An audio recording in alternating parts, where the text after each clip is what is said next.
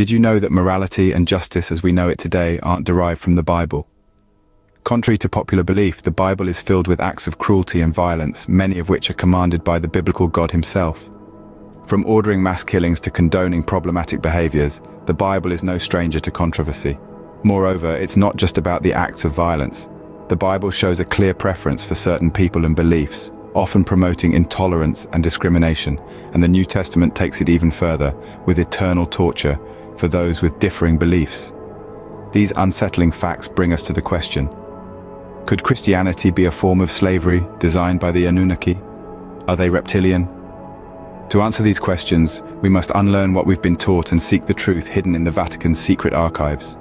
It's believed that 13 families, descendants of Anu, have been controlling humanity, using the Bible and Christianity to drain our energy and keep us in fear. But remember, we have the power to resist.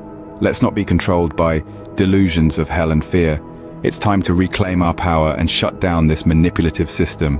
The clock is ticking, and with each passing second, they gain more control.